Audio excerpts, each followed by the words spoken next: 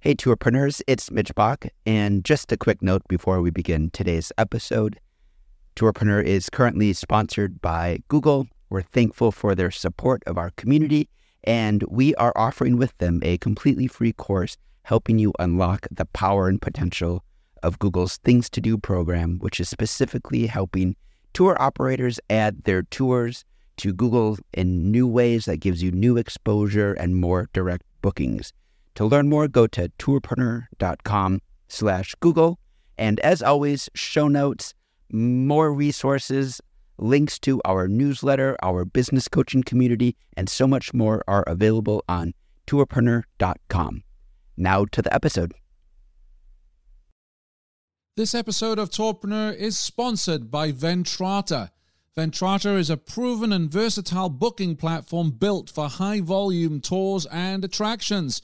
With contactless booking, payment, and check-in solutions, they can get your business back up and running quickly while keeping your staff and customers safe. For more, go to ventrata.com. Welcome to the Tourpreneur podcast. Travel industry veteran Shane Whaley will take you on a journey with fellow tourpreneurs, sharing their tips, ideas, insights, and success stories to inspire you to make your tour business the best it can be. And now, here is your host, Shane Whaley. On episode 131 of the Tourpreneur podcast, our guest gives us a perspective of running his tour company in a smaller market.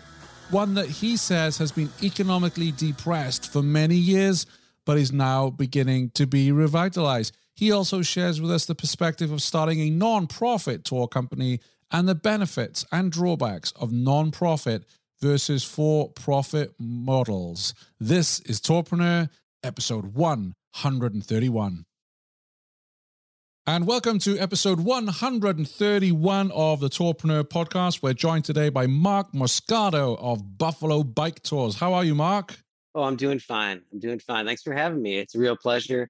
I got turned on to your show from a tour operator in Toronto around episode number 20. And it's definitely been an inspiration, especially in this past year when it's been a pretty dark and challenging time for tour operators.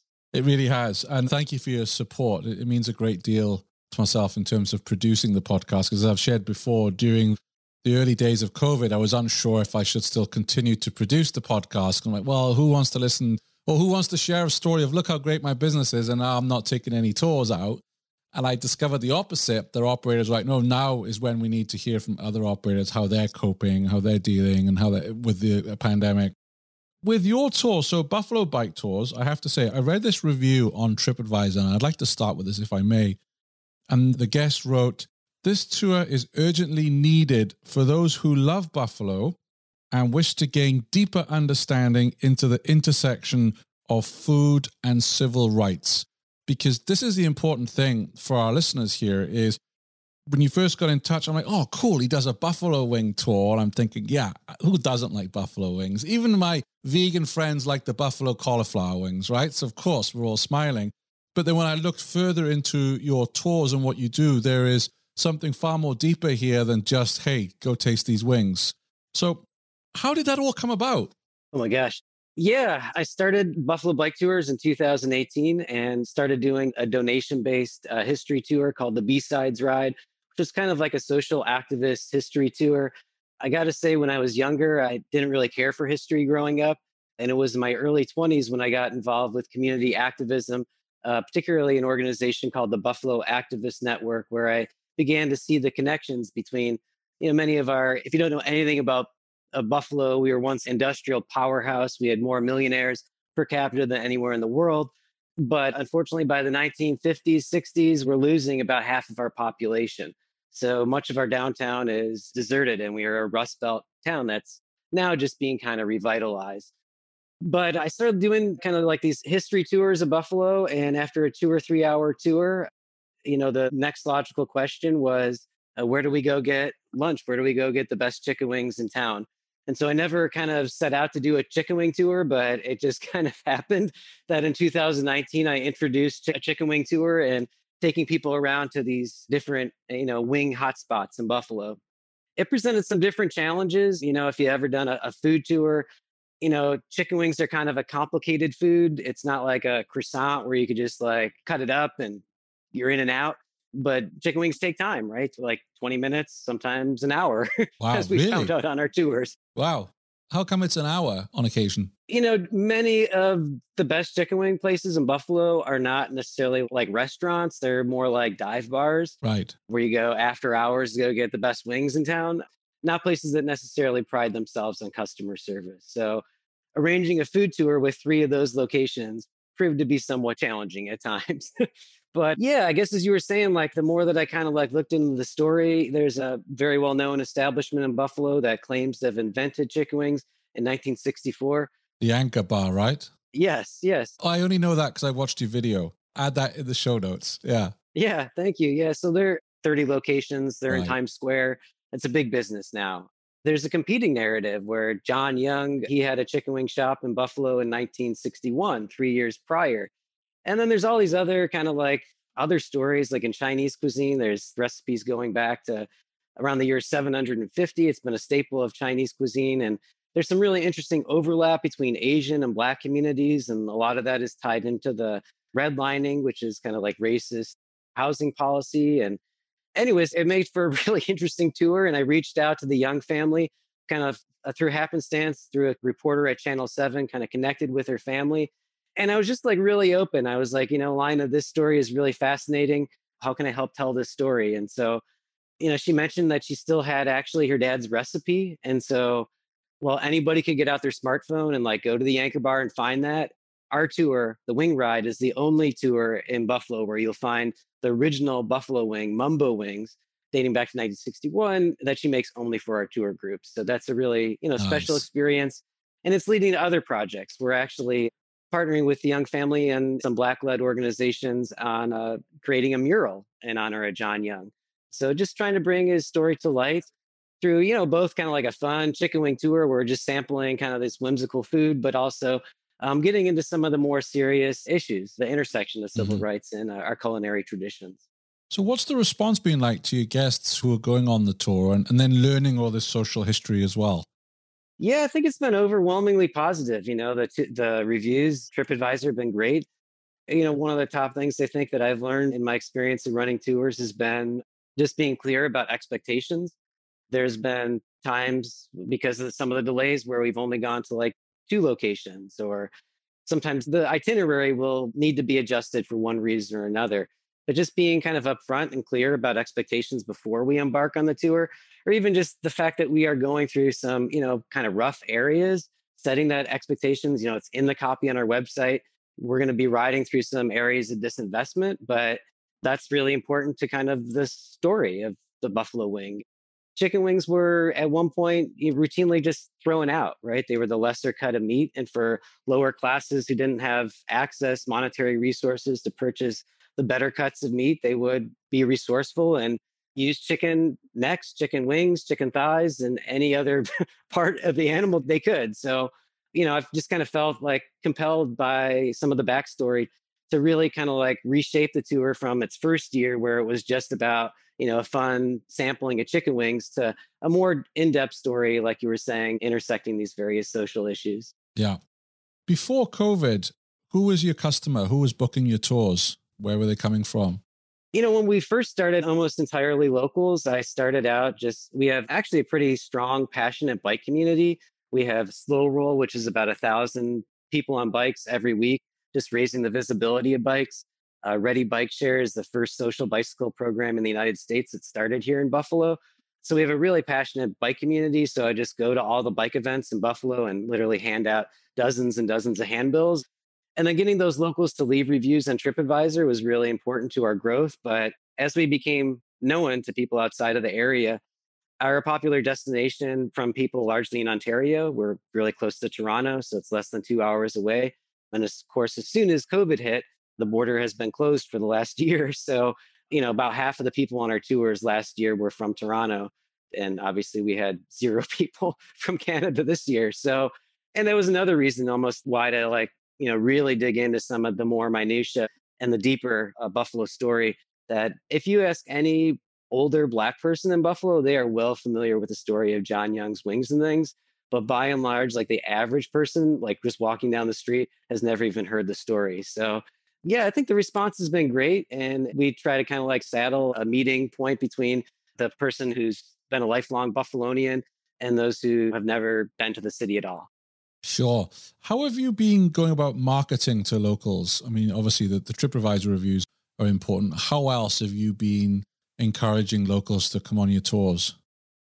Well, this is kind of a labor of love. I do have a day job and we all got to pay the bills. Oh, It's yes. also, as I mentioned before, it's a very seasonal endeavor, Buffalo Bike Tours. If you know anything Buffalo, we also are situated on Lake Erie. We have the lake effect snowstorms here. What is the season for you? Yeah, we start up in early May and we usually have a Halloween tour. We Okay. didn't this year, so that's kind of the end of our season. Yeah. Yeah, early May to late October. Most busy, like most operators, June, July, August, September. Those are big months. But in terms of marketing, working with Visit Buffalo Niagara, which is our visitor bureau here, they've done a lot to promote us. We don't have a ton of capital. So Yeah. we've done some Facebook, we've done some Google AdWords campaigns, but a lot of it is kind of like blogs. I've tried to kind of teach myself SEO by just watching YouTube videos. We have a blog. Shouldn't say this out loud, but the other tour operators in Buffalo don't have a blog. So that kind of gives us a little leg up on being discovered by out of towners. And then just like, I think those authentic relationships, I really gone out of the way to go to primary sources and some of the historical research. So, reaching out to the young family. I don't think many tour operators necessarily would go to those like extent and lengths that I did. Like I called literally everybody in the phone book I could find with the last name Young. I wrote people letters. I really kind of like went the extra mile, talked to community historians to finally track down that family. But I've also reached out to a lot of community-based organizations. So, we've done a tour around like gay history or Black history in Buffalo. So reaching out to those organizations and say, hey, we're putting this together. What should we be thinking about? Or how can we, even going into it with an open, not necessarily having an agenda, but saying how could we work together to accomplish some of your aims and goals has been important to us, just building it up from the ground up. You mentioned that you used some Facebook ads. How was that experience for you? Yeah, I have a friend who kind of is a guru. He makes a lot of money doing Google AdWords and digital marketing. And I don't have the first experience kind of Yeah. with it, but I just say, Brian, like, can you set up this ad and here's $100? So I don't necessarily know. He assures me that the campaigns are working. And I have had people come on the tours and say, oh, I saw the thing on Facebook or I saw the thing on Google AdWords and that, but I can't quantify it or put it into Right. really our ROI. Yeah. I think we all wish we had a Brian we could call up and help us out because it's not easy, Facebook ads, but they are so effective. Especially I'm hearing more and more from operators who are marketing to locals, for locals who aren't aware that that particular tour or activity even exists. And then they're scrolling through Facebook, they see the ad. And of course, we need to do more episodes on this because it's not just an ad. It's the right image, it's the right copy, it's the right call to action, it's the right demographic. There's a lot that goes into it, but very, very effective when you're trying to get locals to book a tour. Yeah, well, Sid, the one other thing that kind of comes to mind, just kind of in response to COVID and the local thing, we introduced a series of 5 self-guided tours. Mm-hmm. That's been a topic that's been covered on your show is like, kind of the digital virtual experience. We tried to make it was interesting just working in the space of bikes. Bikes are the thing that kind of blew up. My other day job is I sell computers. So somehow like my phone was ringing off the hook as soon as COVID happened. Computers and bikes were the 2 things that everyone needed. Yeah. But yeah, in response to kind of that, we put together a series of self-guided tours and we worked with a popular blog here, Step Out Buffalo, and I guest blogged on their website and we released a different ride each week for 5 weeks. That made a huge difference. We had 800 or 900 people sign up for these tours that they would download on the Ride with GPS app. And that just built, just our brand awareness. And those people are all part of our email list now. Some of those people have come back to do an in-person tour and they're just part of our constituents now. So we found that's a really valuable strategy. It doesn't replace the experience of actually coming on an in-person tour, but just augments it and gives, honestly, the people something constructive and useful to do while people are just kind of like going bored out of their mind and wanting to explore new places on their bicycle. And how did you build that app? Who did you partner up with? Yeah, so we didn't necessarily like build our own app. We just used Ride with GPS, which is a real time. It's kind of like Strava if you're familiar with that, but Yeah. it's very intuitive. You can design different routes. You can highlight different points of interest. We even have like narration and historical photos of different points of interest. Yeah, we used Ride with GPS. I've never used it. So, for instance, do you record a narrative and then add that to the Ride with GPS app? Do you upload that somehow or? Yeah, you're able to, like, if you've ever used Google Maps, you're able to just put these points on the map and then kind of like drag the line where the good bike route is. So you want to avoid these certain roads. And I just know that from biking in the city. And then you're able to identify these points of interest. And then along the route, you can actually even program the navigation to like say different things. So I try to interject actually some little bit of humor into it. There's some different quotes and yeah, so it was pretty intuitive, but yeah, we got some great response and, a lot of people downloading the app and just, was able to kind of just get the word out. And we also partnered with Niagara River Greenway, which is an organization that promotes bicycles and actually builds bike trails in Buffalo. So they helped us print like a little print piece that promotes it. So that's like available at the visitor bureau as well. So the things just kind of like all, work hand in hand, and it promotes our bike rental program. Yeah, just kind of like trying to leverage a couple different things together. Yeah. You mentioned as well working with Visit Buffalo. How did that come about? Because this is an area I hear a lot from operators, particularly operators who don't come from tourism. They get a bit nervous when they want to deal with a local bureau. They've been super supportive. I mean, they were a logical thing. We made the rack cards like every other tour operator. But how did you know to do that? Because you're saying it like we just made rack cards. I mean, did you look at other rack cards? How did you go about that? Yeah, certainly. I pay attention. I mean, I go on all the other tours in town. I've been on all of them. I think that's really important to see how other people do it and operate. But I kind of failed to mention I used to live I grew up here in Buffalo, but I went to graduate school in Portland or in Eugene, and I moved to Portland and established a nonprofit organization there, Know Your City, was executive director. So I had run tours in Portland for about 7 years. So I worked extensively with Travel Portland and Travel Oregon. So I was well familiar with the idea of tourist, board and benefits, being friends with all those people could pay and inviting those people on your tours and just trying to figure out the points of intersection, how you could best work, have them as an ally and have them in your back pocket. Like, even applying for this grant to make the John Young mural, I got them to write a letter of support to our arts council to say, we have this chicken wing trail that promotes chicken wings as a major destination in Buffalo. And we believe that adding this mural would, significantly add to the story of the Buffalo wing and give another reason for people to visit. Yeah, it kind of came second nature because of my previous experience of running a tour operation in Portland. Are you looking to upgrade to a booking platform that will allow you to increase sales, distribute your product more efficiently, and reduce operating costs? Then you need to speak to Ventrata.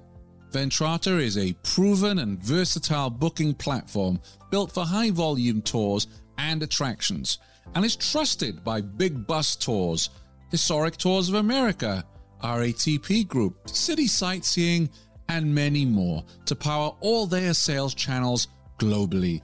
They have a comprehensive platform that will allow you to manage and view live sales information from multiple channels in a single dashboard.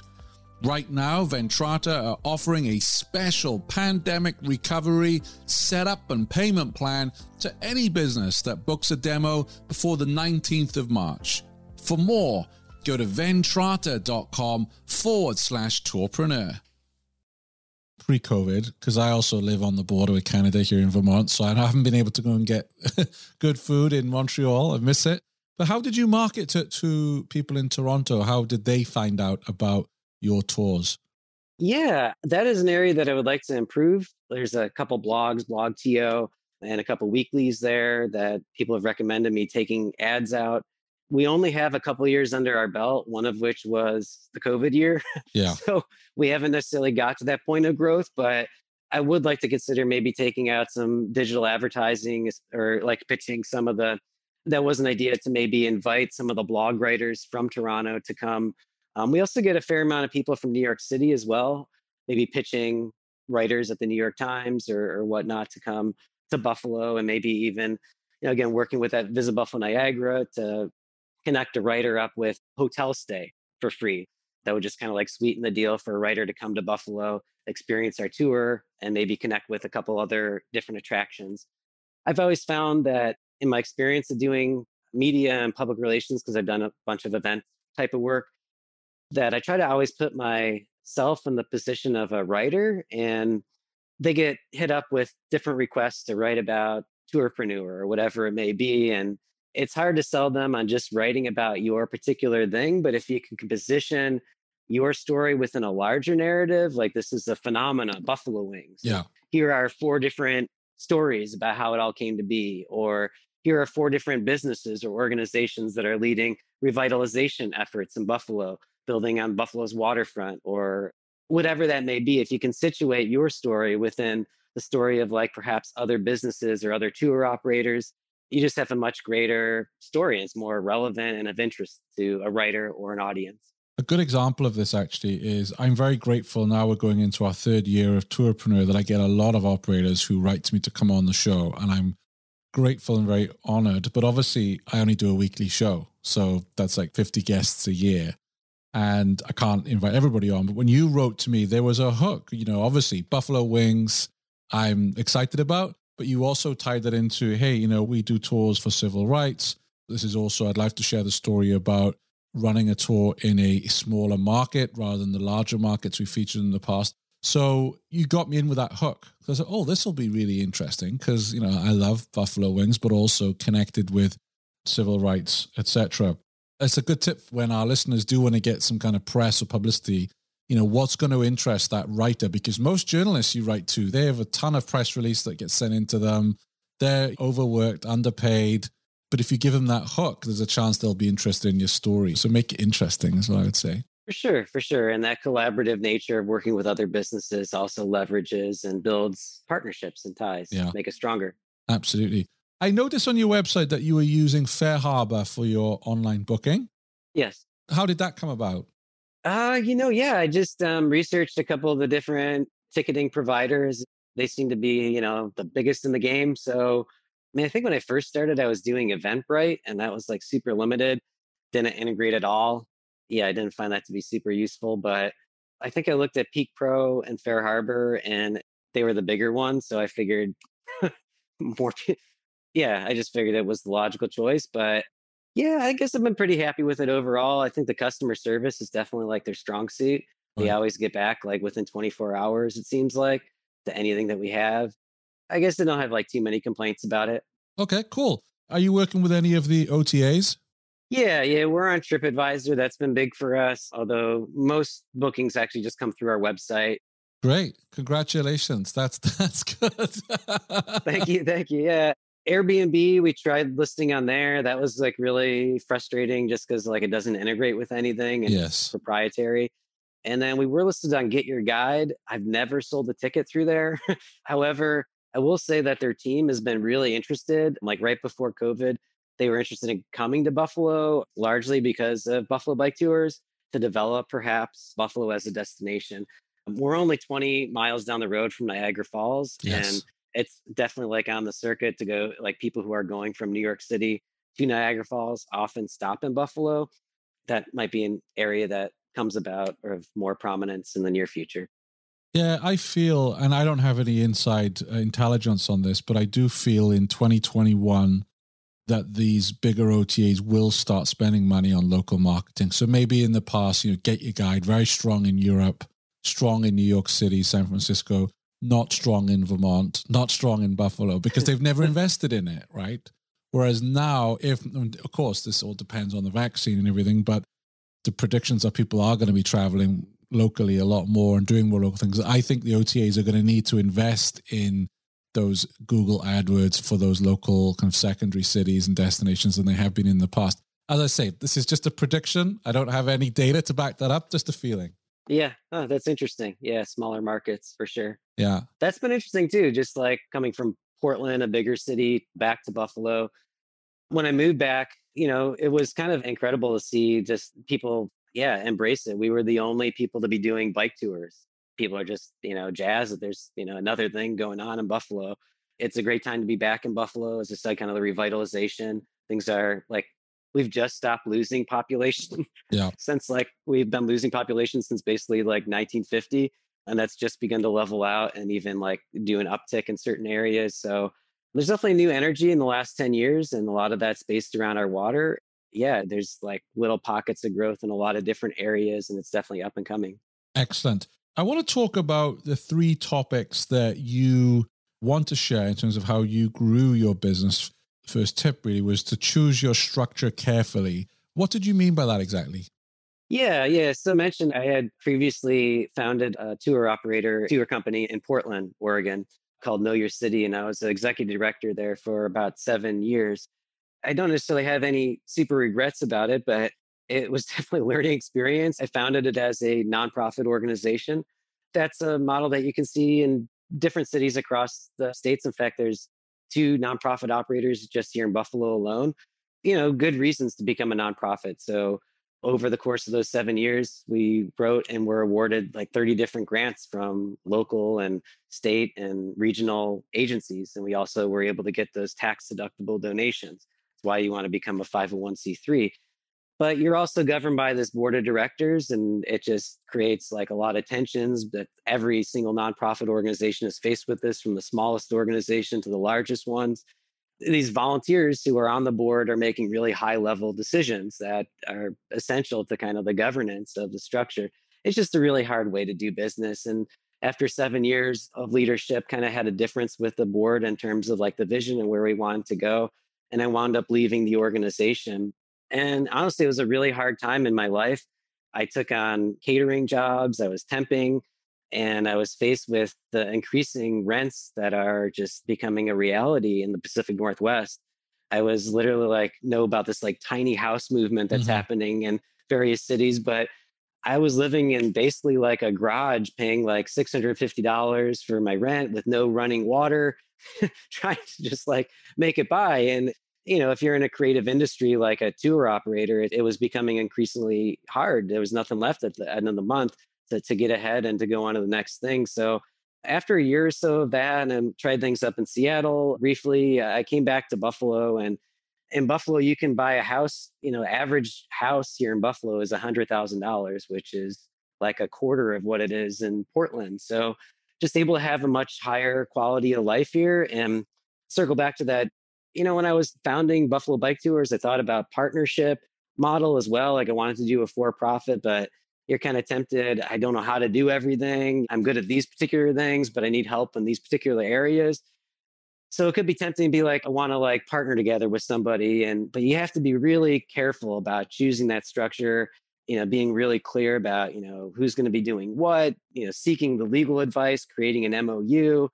It could be really tricky. So I just decided when I did Buffalo Bike Tours, even if I didn't know how to do everything, I was going to learn how to do it and just do everything myself and be an LLC.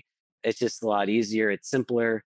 And I'm able to kind of like control my own destiny, because it was a very hard lesson to like found a nonprofit organization, work at it tirelessly for 7 years, and then ultimately to kind of lose the vision and ownership of it. What are some of the benefits of an LLC? Do whatever you want, essentially not have to, answer to a board of directors, make your best judgments and kind of like shoot from the hip a little bit more. You're kind of like gummed up in some decision-making process as a nonprofit organization, because you have to like seek approval from the board of directors and a lot of these like higher level things, and it could lead to some tensions and some difficult choices. So yeah, I'm not saying, it could be a useful structure for certain operators, and certainly think about it. But when I had that experience in Portland, starting again in Buffalo, that was a lesson learned. And for me personally, my skills and abilities, thought that an LLC was the right choice. Sure. The third learning you wanted to share with us was to be open and responsive in your programming. Could you enlarge on that for us? Yeah. I guess I kind of alluded to that earlier, but kind of went to these lengths to find the young family. I didn't necessarily I just wanted to interview the family and find out more about his story. And in that process of those conversations, I just said, how can I help? How can I help tell this story? How can I help you get the word out about what would you like to see? And that's where the idea to reimagine John Young's recipe and have his wing on our tour that's where that came from. That's where this idea of creating a John Young mural came from. It wasn't like I came in with this idea and said, "Oh, I want to do this. I have a great idea. What do you think of this?" I think that's really important to build trust, to start with like a very small. I'm a white guy who lived in Portland for a while and came back to Buffalo recently. And this is a story that largely, here's a Black prominent business owner who had a prominent chicken wing shop 3 years prior to this Italian couple making chicken wings popular. So I just wanted to be mindful of that. And I guess I just wanted to be open to kind of where those conversations went. And that's the same approach that I tried to take when building my other tours, just being open and seeing how we can best be an ally to community-based organizations here in town. Sure.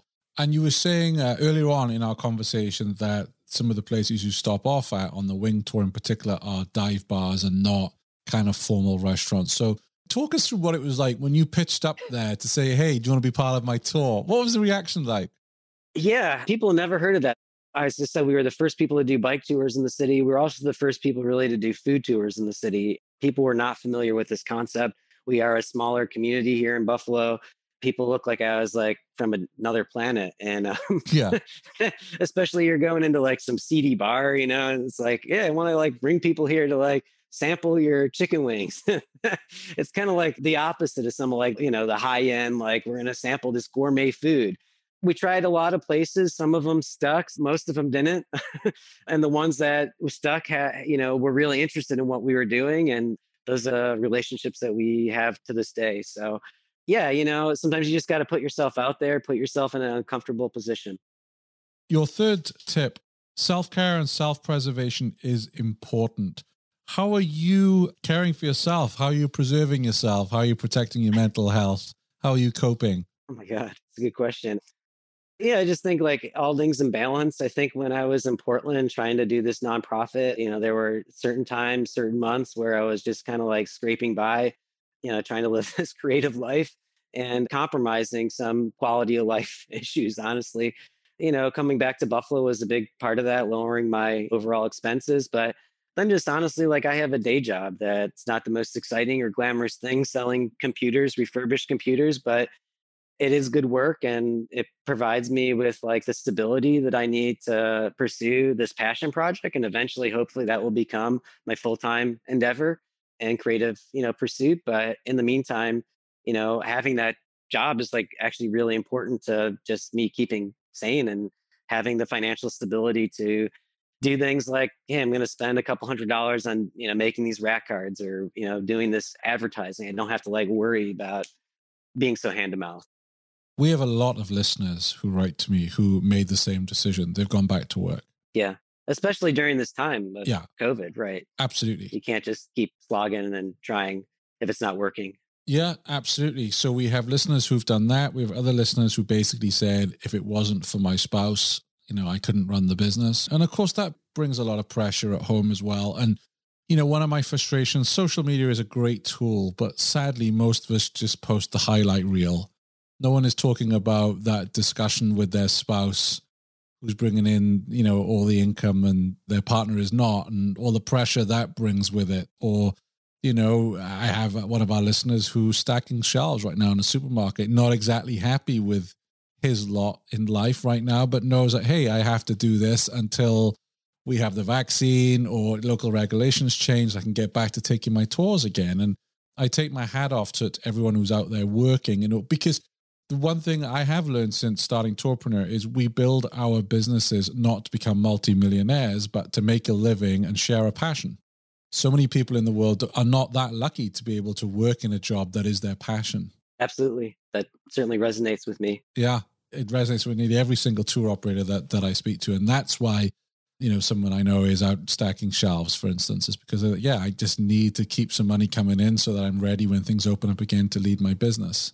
Or, making those big decisions. Hey, like Peter Syme, for instance, who's a regular listener to the show, he had to close his international business down because he knew nobody could fly or were going to fly, focused on his local. And his passion is definitely his international business. But these are the decisions that we have to make.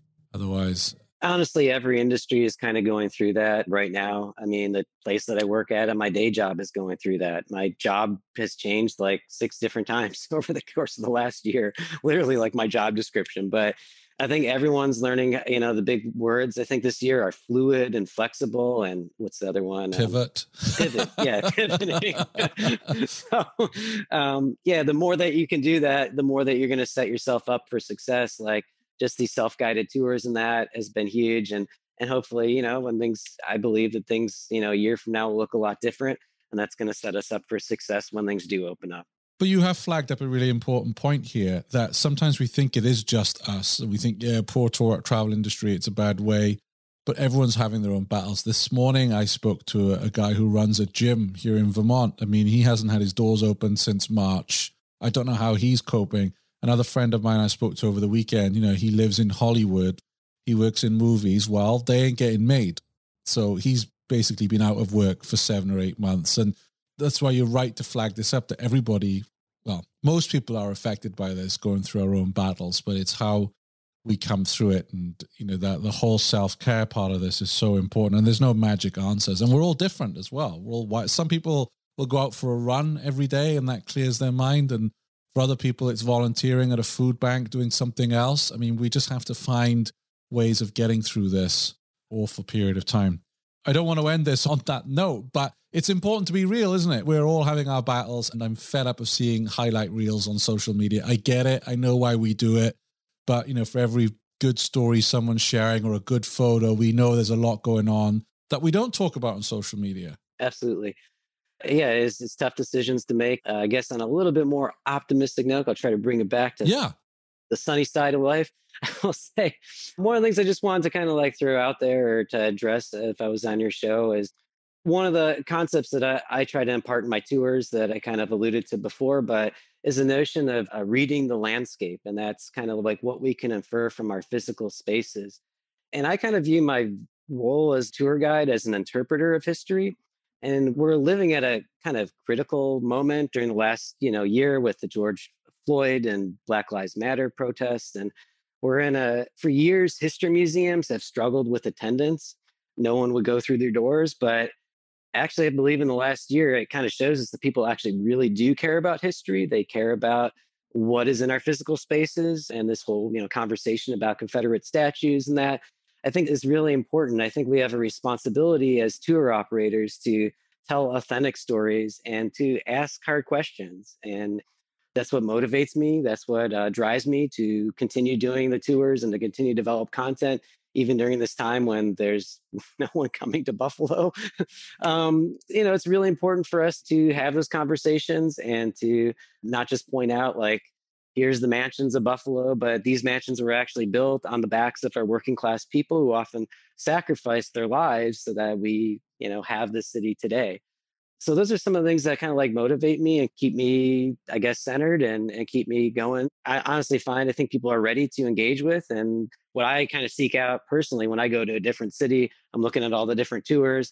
I'm looking for kind of those underground stories that, tell a counter narrative is oftentimes a little bit more interesting or under the radar. Yeah, I love that. I love the underground stories element.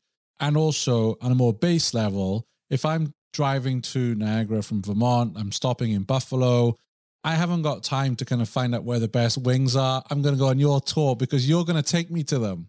I always have this fear that I would come to Buffalo or wherever, and then someone say, oh, did you try Joe's? I'd be like, no, they're the best in town. I'd be like, crikey, I missed out on those. So, that's the other thing. It's like the underground stories are important, but also you're the guide. And what I think is successful for tour businesses, what we all want is that behind the scenes, locals, insiders guide and tour of a city or a destination rather than, hey, this is just what the tourists see. Absolutely. Well, if you're ever in Buffalo, Shane, when this passes, I would love to have you on one of our wing tours or one of our other history tours. And you're doing a great job with Tourpreneur. I think it's a fantastic resource, and it's honestly connected me with a lot of different ideas, and especially, in this trying time. Thank you. I will definitely be there because I still have not been to Niagara. So I will be taking that car journey at some point, and I'll be stopping off in Buffalo so that we can go and have these wings. All right. Sounds good. Well, hey, carry on. And thank you again for having me on the show. Fantastic. Where can people find your tours online? Oh, you can go to buffalobiketours.com and find us there, or we are on Facebook, Instagram, YouTube, all that other good stuff. Fantastic. Marc, Happy New Year to you, and wishing you a prosperous 2021. You as well. Thank you, Shane. Cheers. Thanks for listening to the Tourpreneur podcast. Be sure to visit tourpreneur.com to join the conversation and access the show notes, including links to the resources mentioned on today's episode. This is Tourpreneur.